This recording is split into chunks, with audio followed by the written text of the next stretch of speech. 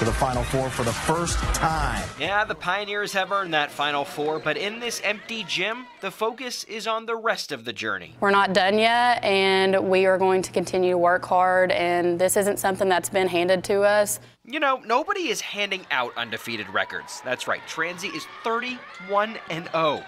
The last time the Pioneers lost a game, a year ago this past Sunday. But this isn't really part of their conversation.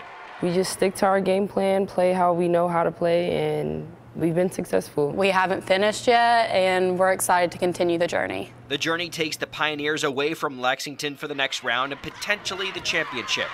But for seniors, that's a wrap for games at the Beck.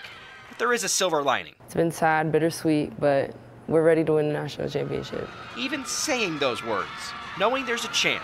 It's electric in here, and you know, we just love to have everybody here, and it just really helps us play with more energy. We have all the emotions coming in, but it's definitely something that we're excited about and that we're going to hold ourselves accountable for. This entire ride is all part of one mission. Whatever role that you do have on the team or whatever